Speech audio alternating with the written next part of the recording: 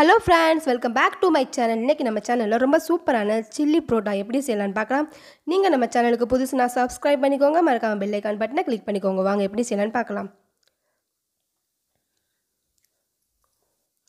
ஸ்டவ்வில் ஒரு பாத்திரத்தில் நம்ம தாளிக்கிறதுக்கு தேவையான எண்ணெய் ஊற்றிக்கலாம். எண்ணெய் லைட்டாக காஞ்சதும் நம்ம 1/2 ஸ்பூன் அளவு சோம்பு போட்டுக்கலாம். சோம்பு லைட்டாக பொரியட்டும்.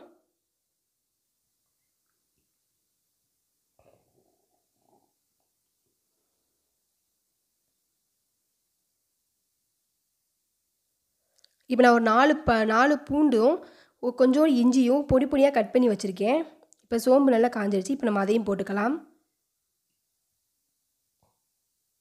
பூண்டு நான் பொடி பொடியாக கட் பண்ணி போட்டிருக்கேன்.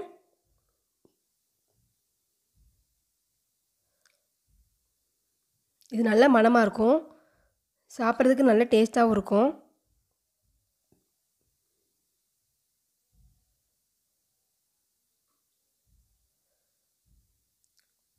இப்போ பொடி பொடியாக கட் பண்ணி வச்சுருக்கிற இஞ்சி போட்டுக்கலாம். உங்களுக்கு இப்படி போட பிடிக்கலை அப்படின்னா நீங்கள் பேஸ்ட் யூஸ் பண்ணிக்கலாம், இஞ்சி பூண்டு பேஸ்ட் யூஸ் பண்ணிக்கலாம். இப்போ 2 கருவேப்பிலை போட்டு நல்லா வதக்கிக்கோங்க. லைட்டாக கோல்டன் கலரில் வரட்டும்.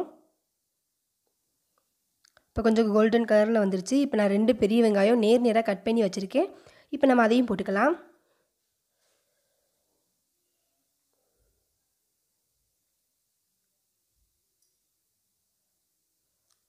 வெங்காயம் நல்லா கோல்டன் கலரில் வர அளவுக்கு வதக்கணும்.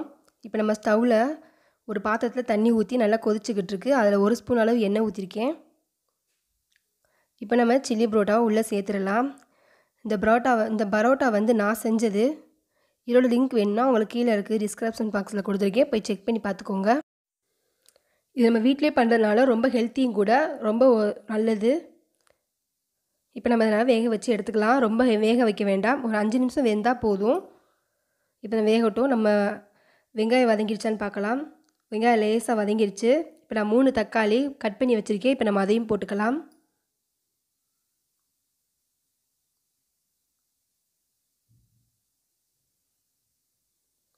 தக்காளி வெங்காயம் நல்லா வதங்கட்டும்.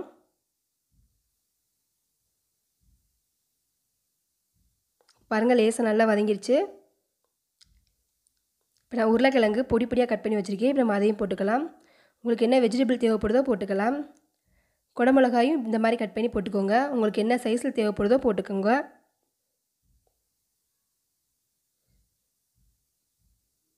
இப்போ தேவையான அளவு உப்பு. பசங்களுக்கு இந்த மாதிரி பண்ணி கொடுங்க, ரொம்ப நல்லா விரும்பி சாப்பிடுவாங்க. இப்போ நல்லா கிளறி விட்டுக்கோங்க.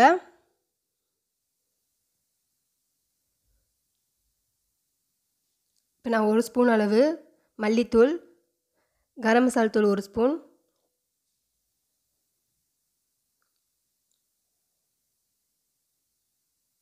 ஜீரகத்தூள் 1 ஸ்பூன் அளவு போட்டிருக்கேன். இப்போ நல்லா ஒரே மாதிரி கிண்டி விட்டுக்கோங்க. 1/2 ஸ்பூன் அளவு மஞ்சள் தூள் சேர்த்துக்கலாம். இப்போ காஷ்மீரி சில்லி பவுடர் நான் கலருக்காக அதையும் சேர்த்துக்கிறேன். இது நல்ல கலர் கிடைக்கும், அதே சமயம் கொஞ்சம் காரமாகவும் இருக்கும், நல்ல டேஸ்ட்டும் கிடைக்கும். இப்போ நம்ம வேகிறதுக்கு தேவையான தண்ணி ஊற்றிக்கலாம். ஒரு 1/2 டம்ளர் ஊற்றினா போதும். குடமிளகாயும் உருளைக்கிழங்கும் சீக்கிரம் வெந்துடும். இப்போ பாருங்கள், நல்லா வெந்து வதங்கி வந்துருச்சு. இந்த தண்ணி நல்லா வற்றணும், தண்ணி இல்லாமல் நல்லா வதங்கி வற்றணும். இப்போ கொஞ்சம் நேரம் வேகட்டும். பாருங்கள், நல்லா வதங்கிருச்சு. இப்போ நான் ஒரு 3 முட்டை எடுத்து ஏற்கனவே நல்லா இன்னொரு பாத்திரத்தில் எண்ணெய் ஊற்றி உப்பு போட்டு கிண்டி எடுத்து வச்சுருக்கேன். இப்போ நம்ம அதையும் போட்டுக்கலாம். இது ஆப்ஷனல் தான், உங்களுக்கு தேவைன்னா போட்டுக்கோங்க, இல்லாட்டினா வேண்டாம். நான் என்னோடய பசங்களுக்கு இந்த மாதிரி செஞ்சால் பிடிக்கும், அதனால் நான் செஞ்சுருக்கேன். இப்போ நம்ம வேக வச்சு வடிகட்டி எடுத்து வச்சுருக்கிற சில்லி பரோட்டாவை இதில் சேர்த்துக்கலாம்.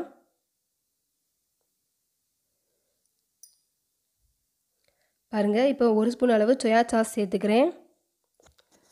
சோயா சாஸ் வந்து ஆப்ஷனல் தான், நீங்கள் தேவைன்னா யூஸ் பண்ணிக்கலாம், இல்லை டொமேட்டோ சாஸ் ஊற்றிக்கலாம், ரொம்ப டேஸ்டியாக இருக்கும். நான் தக்காளி போட்டு வதக்கிறதுனால நான் டொமேட்டோ சாஸ் ஊற்றலை. பாருங்கள், இந்த மாதிரி ஒரே மாதிரி கிண்டி விட்டுக்கோங்க. ரொம்ப சூப்பரான சில்லி பரோட்டா ரெடி ஆயிடுச்சு. பாருங்கள், ரொம்ப சூப்பராக வந்திருக்கு. இது நீங்கள் வீட்டில் ட்ரை பண்ணி பாருங்கள். பிடிச்சிருந்தா லைக் பண்ணுங்கள், கமெண்ட் சொல்லுங்கள், ஷேர் பண்ணுங்கள், மறக்காமல் சப்ஸ்கிரைப் பண்ணுங்கள், பக்கத்தில் இருக்க பெல் ஐக்கான் பட்டனை கிளிக் பண்ணிக்கோங்க. தேங்க்யூ.